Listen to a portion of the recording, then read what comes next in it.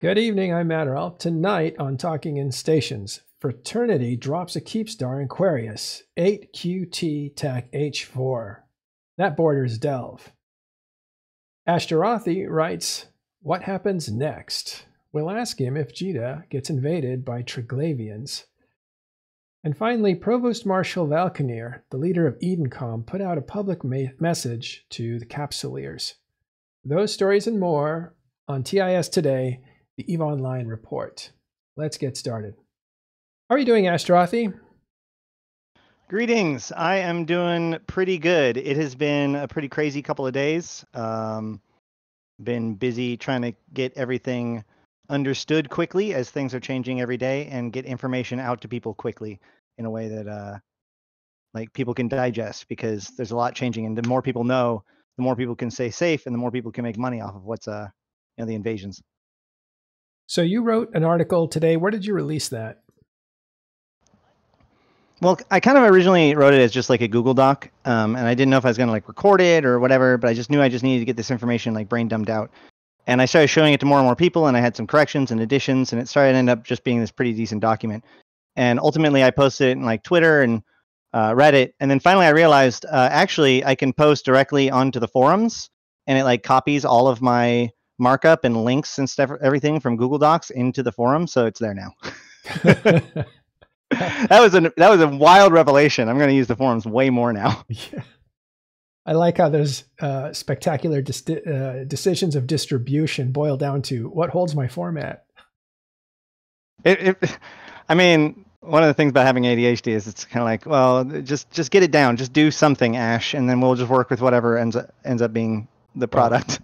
Well, when you're delivering as much content as you deliver, that's got to be one of the essentials. But let's talk about the content of your, I guess, announcement here. What did you say in it, and what should we know? Yeah, so as I believe yesterday, I kind of came on and said a little bit, Invasions is officially like over. There, as the 27th liminal system was secured, the remaining system that could have gone liminal instantly fortified. The remaining invasions fizzled out over the next 2 days, and now there are no active invasions anymore. And I've also spoken to CCP a few times in regards with this, and talked with a bunch of other people about what's going on. And this is pretty much where we're at now. So the Triglavian Collective was going after 27 solar systems. These 27 solar systems will be distributed among their 3 groups, or subgroups called clades. Each one of them will get 9 systems. What this means for these systems, we're not sure. One thing that it did happen was this morning, the string text about the Stargate being shut off and how this might be for some time, that was added to the Tranquility this morning, which got a lot of people excited. But we now know that, like, as we move forward, what we now have as New Eden is pretty much what we are going to have going forward. One of the things I wasn't sure about yesterday, which I've gotten more confirmations about, is that minor victories are not going away. And so these disturbances to transportation that is caused by having either Triglavian minor victories or Edencom minor victories will continue. So not only will Niarja continue to be a final liminality, and therefore probably transportation between Jita to Amar to be inaccessible for the foreseeable future, we also have a variety of other systems that are disrupted. Castlemon is a fortress. There are several fortresses, I think 5 or 6 fortresses between the Jita Amar route. Fortresses are minor victory, Edencom minor victories. So depending on which side you end up aligning with, there will be certain systems that are very difficult to travel through, while other systems will be just fine. Yeah. Well, we talked about that. So if you're going to the market, for instance, there'll be a way that Edencom goes, and there'll be a way that Triglavians sympathizers go. Right. And you can always like right-click on systems that you want to and avoid them, so that way the autopilot will hopefully reroute you without adding too many jumps. But ultimately, there will be some long-term adjustments necessary, because this is pretty much the way it is. However, we also have seen a big change in what sites are distributed within these systems. So I I categorize the sites in the invasion systems as tier 0, 1, 2, and 3. Tier 0 is soloable. It is the old emerging conduits, and the Edencom version would be Edencom forward post. The tier 1 would be the minor conduits or the staging areas. Tier 2 would be major conduits or field bases, and tier 4 would be tier 3. Shoot, I lost my place. Tier 3 would be the World Arc proving conduit and observatory flashpoints. So it used to be that like those higher tier stuff only ended up later on in invasions, whereas the earlier stuff showed up either outside of invasions or like in the earlier stages of invasions. And the tier 2 sites are basically almost like a raid encounter that is up from somewhere between like 5 to 10 players usually. You could actually, it's what I used to run all the time for my stream, was tier 2 and tier 3 sites. And now those sites are what's available in fortresses and final liminalities. So those who are loyal to the Triglavian efforts can now run tier 2 and tier 3 sites at will, and tier 1 sites in the fortresses. And pro Edencom people can run the observatory flashpoints and the world arcs, all of their sites, in the final liminalities, but of course those are nullsec, so that'll be interesting for those people to have to engage in those sites. It does actually mean that both sides will be able to farm the Dreadnought basically effectively freely at this point. So who knows what that's going to mean for availability for the Zenitra Dreadnought. Because now, rather than having to chase the invasion and only hit it like at its highest notes in order to run a few dread sites, these dread sites are going to be available basically forever in these set systems in the fortresses. Right. Yeah, and that Dreadnought recently got a buff, so there's going to be a lot of farming of ingredients to build it, I imagine. Yeah, and both sides are required to farm to actually build it. One gives the blueprints, the other gives you the materials to build it. So there's just a ton of changes to just both the challenges and the opportunities that exist in high and low security space. It just seems like CCP has taken a lot of the work that they did and rolled out in stages, and now they're kind of accommodating it for future use in more permanent ways.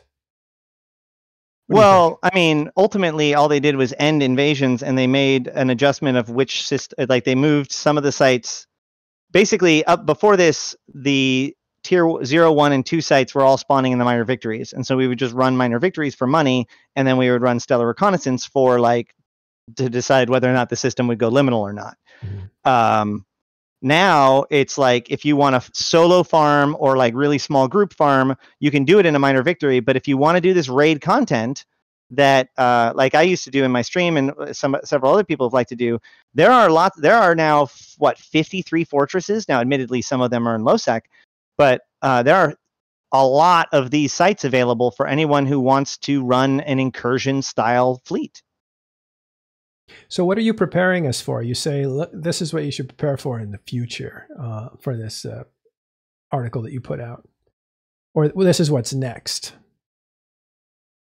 Oh, well, I mean, ultimately, we're not 100% sure what exactly is like coming after this. There's a couple of things that have people really excited. Like I said, the Stargates being shut off and the potential of like not just 1, but 3 different new Triglavian organizations that we could, in theory, work with or against.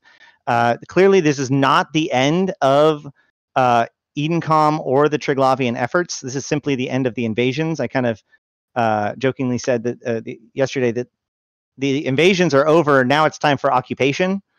So we'll have to see as those develop, as each of these groups of Triglavians, each of them have their own desires, drives, and goals. Yeah. Can I ask you what you think of the Edencom FC Arcia? That's baleful dysnomia, isn't it? Yes, baleful dysnomia. Yeah. I said last time, and I'll say it again. Like, really, truly, the almost the MVP of the whole invasions. Like, there have been lots of hard workers and everything, but what they and their crew did was basically they didn't want either side to win, right? So if you were pro Edencom, you could just push the bar until it got Edencom victory, and then you won. Yay! And if you're a Kybernaut or Triglavian, you pushed that direction. Yay! But what they did was they didn't want anything to do with invasions. So if an invasion occurred within Mimitar space, they would disrupt the effort of both sides until 48 to 72 hours passed. And if neither side wins within 48 to 72 hours, then then the invasion would just end. So one of the things you'll notice is that Amar space has a lot of Edencom minor victories. Edencom rats, the Amarian rats were just really, really good at fighting the Triglavians. By contrast, the Caldari space has a lot of Triglavian victories because Caldari rats are horrible at fighting Triglavians. Galente is kind of a mixed bag, but Mimitar space is oddly kind of clear, especially Mimitar Losec. Scarcon, which is an incredibly important system for a variety of reasons, was, I think, one of the only major systems to actually fall within that whole area. And so Baleful and her crew managed to take a whole different aspect of the invasions and push for a different objective than either of the ones that were given.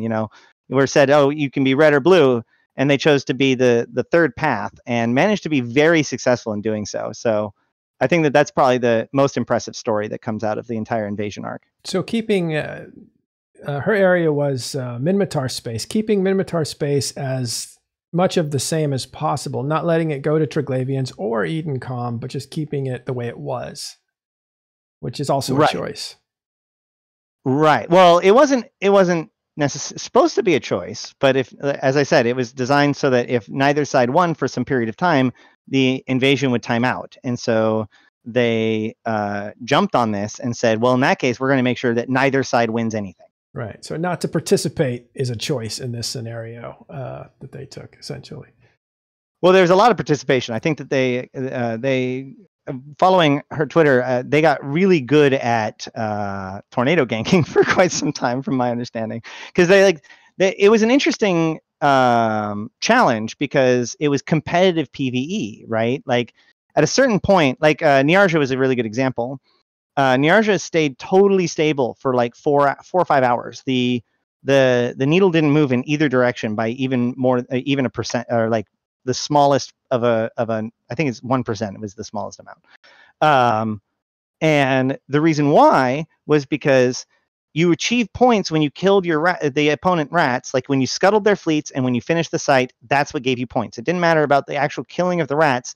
It was the ending of the sites and the scuttling of the fleets that triggers the points.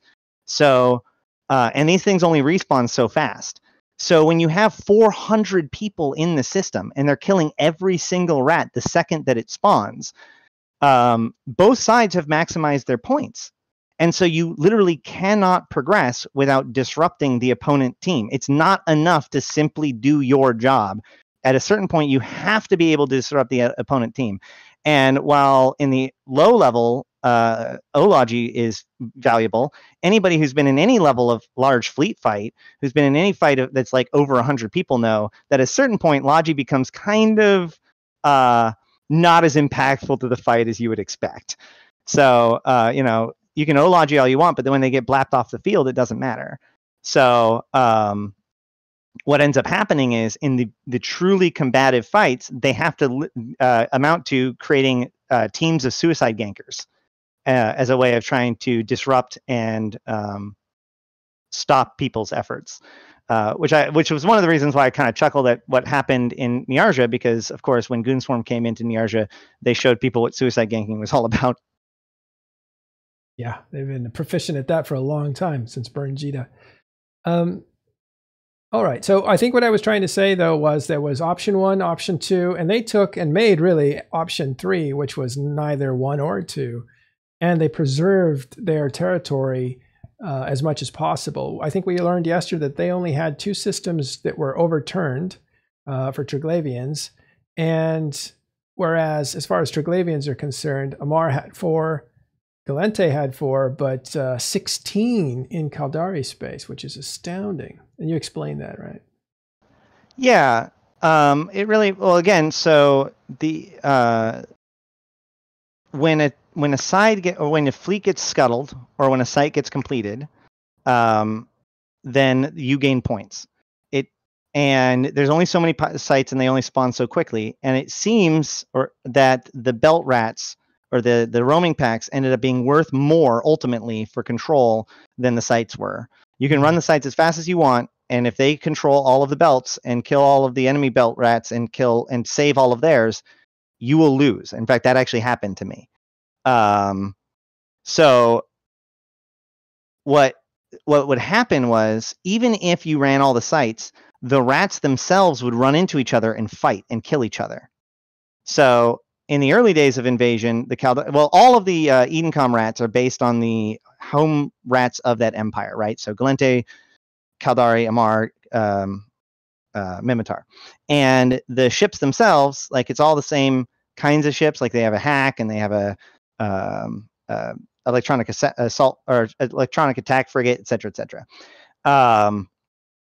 Well, all of their resist profiles is the standard T2 resist profile for that race. And it just so happens that Caldari's standard T2 resist profile has 0% EM.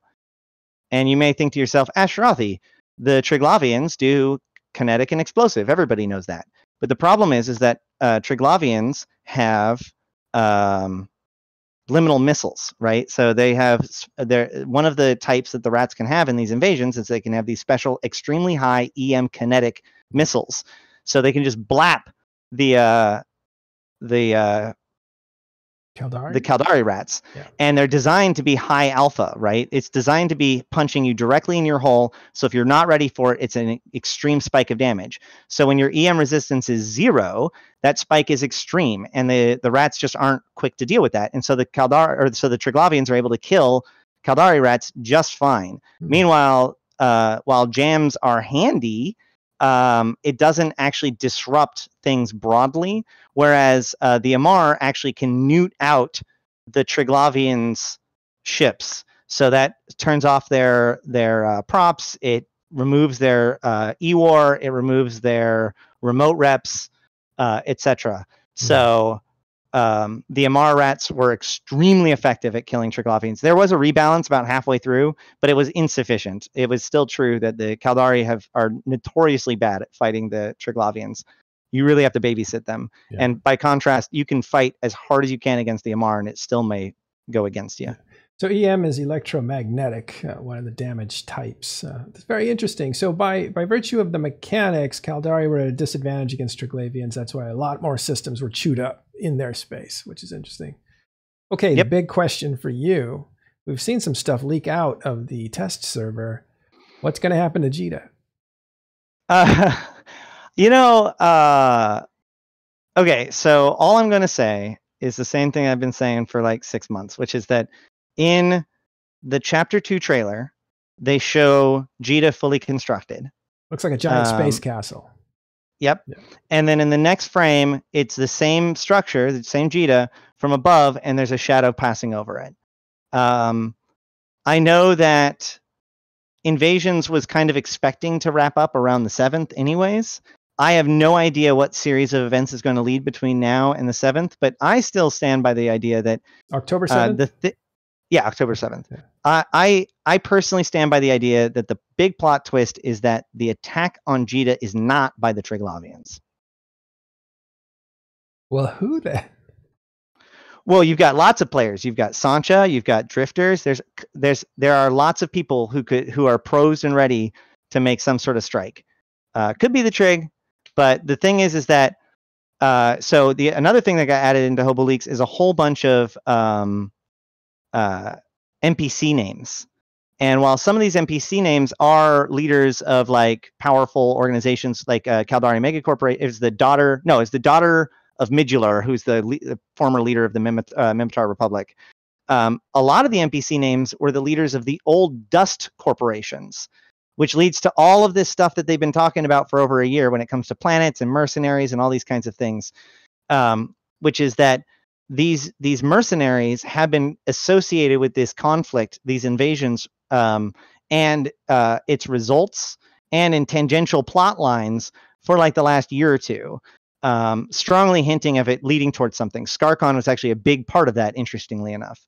You can check it all out on the World News. But if Invasions is over, the question is, what is going to be the next chapter?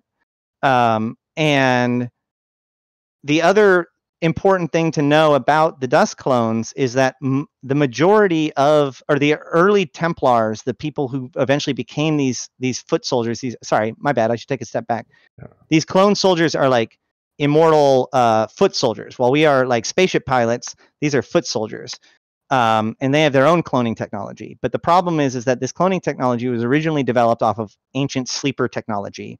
And there's this super evil rogue artificial intelligence that's known as the Other that has taken over the sleepers' civilization and has used Jamil Sorum, the former empress of the Amar. I know I've gone way down the rabbit hole, but it's okay, bear guys. with me. Still following.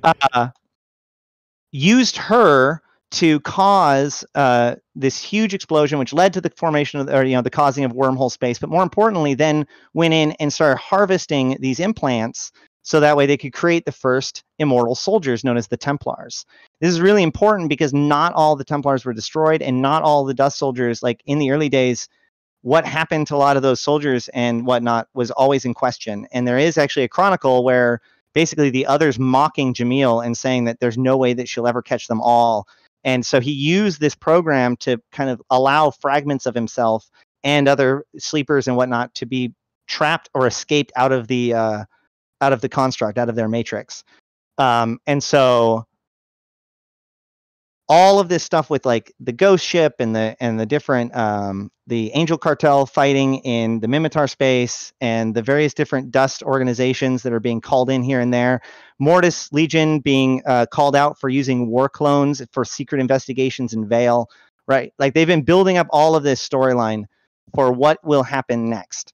So my guess would be that, all of this has been built up, and the big twist is that the enemy that we've been like, they tease the shadow, but it's not the enemy you think it is. So that's why I think it's going to be like Sancha or something. Interesting. A little, yeah. Even for people paying attention, it might be a little surprise. I brought up a page here on Amazon, since that's kind of a bookstore online, of the Empyrean Age, which is the first book written in 2009 about faction war, and it describes a lot of what Ashterothi was saying. And its sequel, Eve Templar 1, talking about those land-based immortal soldiers. That's their origin story, but that is a sequel to the first book. So those two can be read sequentially. I recommend the Empyrean Age. It's really good. It kind of gives you a background on EVE Online and how things are laid out and how faction war actually started.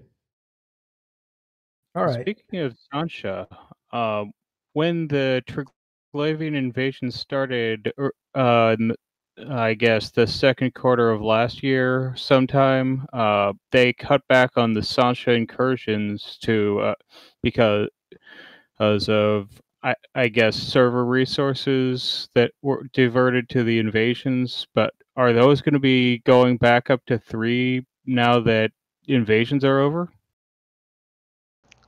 I haven't heard either way about that. As I said, there's going to be like this. There's kind of this new on-tap raid system that I think that people will want to digest with.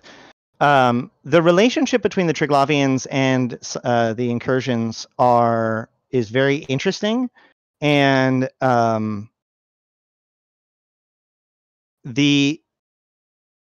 so yes, obviously there's a reason why they removed incursions, right? Like, or they reduced the number of incursions. And I believe the real reason was more that they wanted to kind of emphasize invasions more. But in addition to this, the Triglavians actually hate Sancha. And in the World News articles, several times, like an incursion would happen and then an invasion would happen right after this. And these facts are called out in the World News in a way that's kind of like, we're not sure what exactly is going on. And perhaps some of the Triglavians are in fact hunting after the Sancha. There's been a long and complicated, kind of a lot of speculation involved with this. And one of the interesting things is in the latest update, Sancha is one of the groups that have now been added into the Abyss. Previously, they were mentioned by the Triglavians extensively, but we had never seen them in the Abyss, and we had never seen their behavior with them too much in known space. But it is very possible that the reduction of incursions and the future of incursions will relate to this ongoing story of Sancha, or of the Triglavians' attempt to exterminate the Sancha.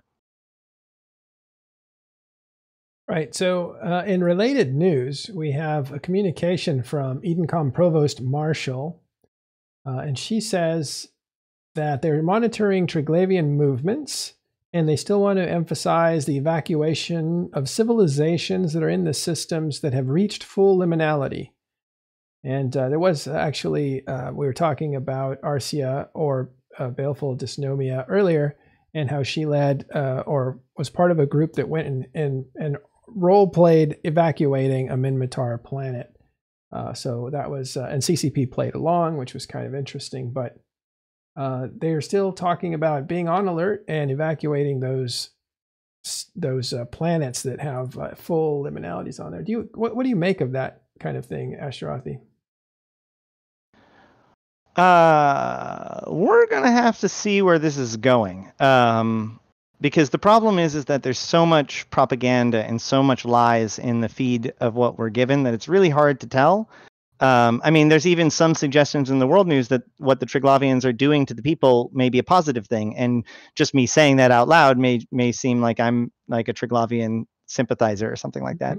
That's the kind of the state that we're at this point. Yeah. But you know, the thing is that they were doing human experimentation prior to Invasions Chapter 3 as well. There were several systems. That's why there's talks about the secret bases being discovered on stormy planets where they're modifying humans in order to try to make them more hospitable or whatever.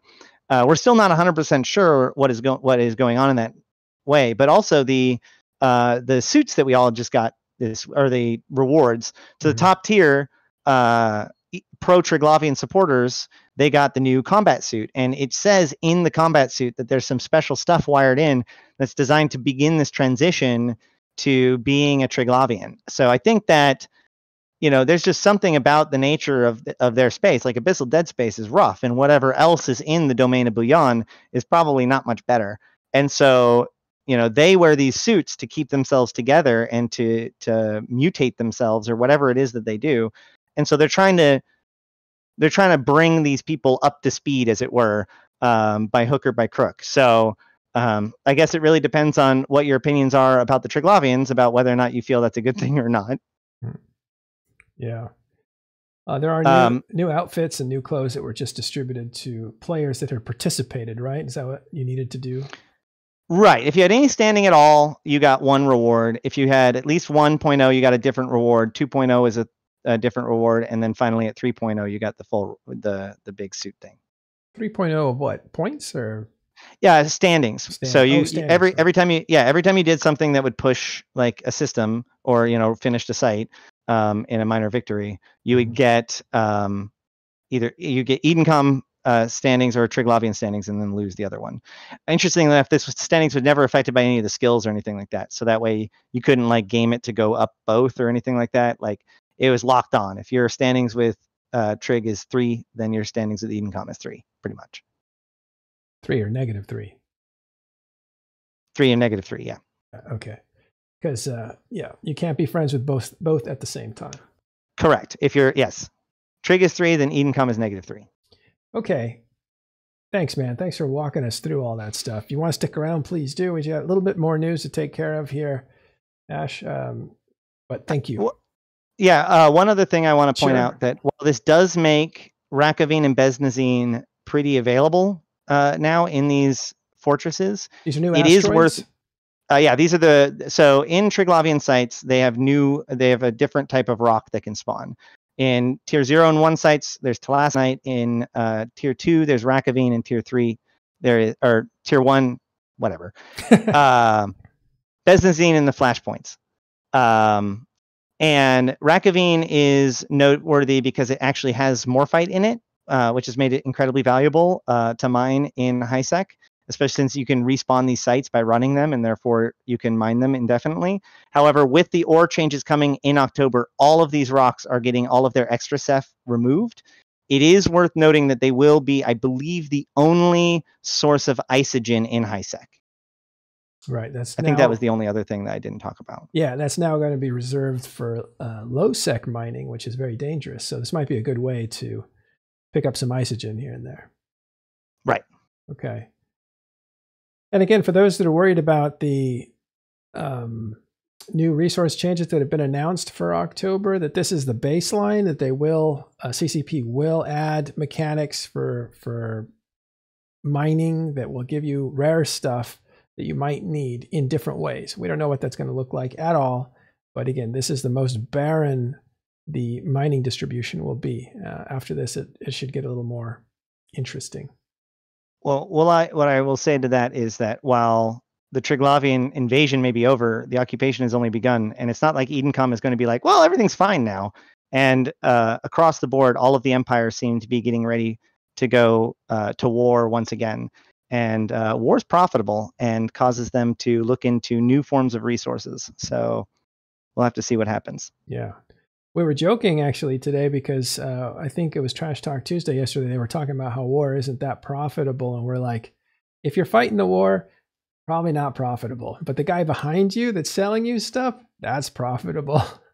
Empires going to war is very profitable for us. Awesome. All right, stick around, Ash, if you can. Next, we're going to talk about the Fortizar in 8QT TAC H4, dropped by Fraternity yesterday, right after downtime. We expect that to meet its full 24-hour cycle in about, what, 12 hours? And at that point, we may end up seeing either a big fight or not. Let's go to... Yeah, it was a Keepstar, not a Fortizar. I'm sorry, did I say Fortizar? I meant Keepstar. Yeah, much different. Let's actually go to Dotland and have a look at it. What can you tell us about it? Not much that I really know, only that it belongs to Fraternity and that it was dropped at some point this morning during the time when Chinese people are likely to be awake and active. In their time zone. Well, this is a neighbor, actually. It's right here. It's a neighbor of 49. Yeah, it is right next to 49 TAC, where there was that super capital fight a week ago. Yep. And it looks like, I think this is what we want to look at. When we say, why are they putting a station there? Well, you want to look at the jump range for super capital ships, and you'll see it's got a pretty good range into Fake Aquarius, they call it, and Delve. So let's go into Delve. You can see the systems that you can hit from that system. So once they put a Keepstar in there, if it successfully anchors and onlines, that these are the systems that are now within direct jump range of a super capital fleet, which allows them to leverage all that power into those arenas, into these systems. That would be the first time they're technically in range of proper Delve, as opposed to just NPC Delve, which is up here in the white. And so that's a big step forward. We'll see if the Imperium says, nope, that's too close. You can't live there. We're going to take it out. And there ends up being a big fight over it. We'll know in about 12 hours right after downtime when it hits its 24-hour vulnerability moment. Yeah, I would say that the fact that you're saying that it was anchored after downtime. Yeah, I thought it was. I honestly don't know, but that would make it more likely to get a fight, because you don't have the time limit of have to kill it by downtime before everyone gets logged off. And which was really weird to me, because I thought, who anchors anything after downtime? That's the worst time to anchor it, because you can literally, if you get into a big fight, you have a 24 hours before the fight's going to be unplugged by downtime. So I'm not sure what that's about. Maybe that's part of the calculation to say, like, if you're gonna come and attack this Keepstar, you're going to do it at the risk of having a fight that goes all day long, which is what happened in BTAC-R and why you had 20 hours of destruction. And that is a bigger risk than starting a fight with like 5 hours to go before downtime. So it may be an actual challenge. If they drop it right before downtime and it gets reinforced and it goes over downtime, doesn't it just like restart? So it wouldn't do them any good anyways. Right? I mean, it's not like they just get it for free. What do you mean? I don't understand. So like if the reinforcement's like 30 minutes before downtime and somebody like refs it and they're hitting it and then downtime hits, it's not like it just resets the downtime timer, right? Vily's in chat. He's saying that's not how downtime works. Yeah, I don't know how to answer that question. Maybe Vily does. Fair enough. Yeah, but it was my understanding that a timer that was contested that goes into downtime basically effectively gets reset. So it wouldn't have made much of a difference. Yeah, no, it's the timer started ticking again as soon as the server started back up.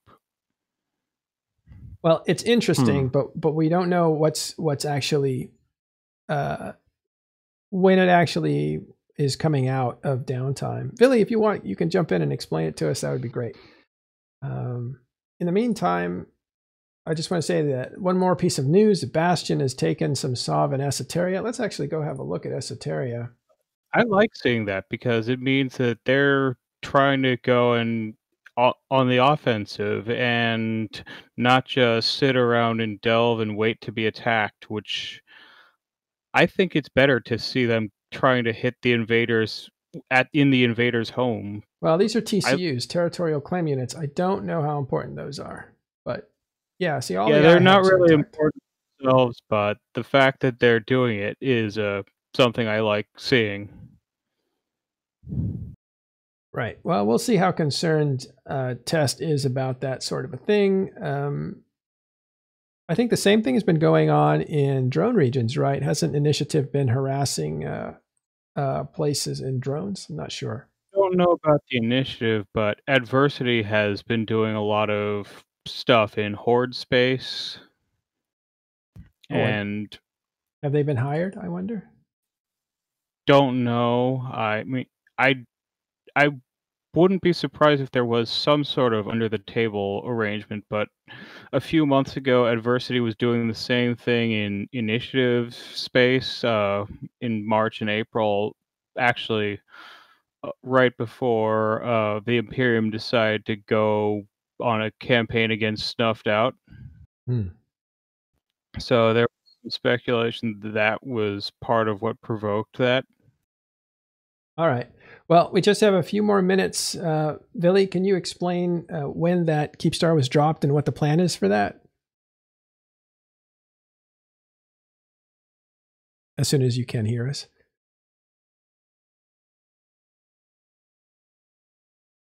Well, as he gets accommodated there, one last thing. Russian Thunder Squad leaves Dark Side and joins AAA. We haven't heard of Against All Authorities in a long time. Are they reconstituting? That would be pretty exciting. Sorry, I couldn't hear you there. 1 second, Vily. Dark Side, the Russian Thunder Squad leaving for AAA? Yeah, they'd been in Dark Side for a bit. They had left Volta when Volta had... they kind of had a decline, although they seem to have recently recovered from that. So, and they're a longtime Volta Corp, and they left for Darkside, which lives in Geminate and likes to harass Horde and a few other nearby groups. Well, I wonder if Against All Authorities, looks like it's starting to pick up there. Yeah, and we'll see. Russian Thunder Squad spent their first 6 years in Against All Authorities, so that's interesting that they might be coming back. Yeah, reconstituting. We'll check it out. Keep an eye on it. Okay, Vily, can you explain the Keepstar in, what was it, 8QT? Yeah, I mean, what you're looking at is the next step of the invasion of Delve. Well, you have to speak up. You're a bit quiet. What you're looking at is the next step in the invasion of Delve. The 8 Quebec Tango Keepstar will be the launching point of the invasion, quite obviously. Wow. We know it's a significant moment. Did it get dropped after? Do you expect a battle on its anchoring? We are unsure. Goons have posted an op for it very early, and then pinged an op, and then sent out a kind of herf from. It was probably Asher, I think. I'm not sure who sent out the hype ping, but it is a very poor time zone for the Imperium, so it's hard to evaluate how they will treat the timer and how it will go. So we will see. But they put up a pretty fierce resistance. I think, was it a Fortizar that went down a couple days ago that Fraternity put down?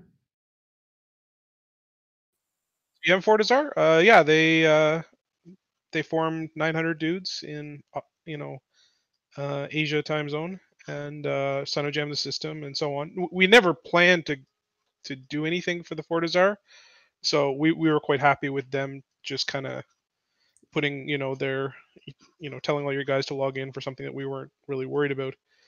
So that, and it gave us a kind of a good measure of their strength in AU time zone with a couple hype pings and stuff, because I think they hype pinged almost 4 times for that Fortizar, which is more than they've actually hype pinged for this Keepstar. So it's hard to judge how they will react to it. Our expectation is they're going to try something like tornadoes or maybe some sniper dreads at mixed spots. It's hard to evaluate what kind of tactical play they're going to try and make.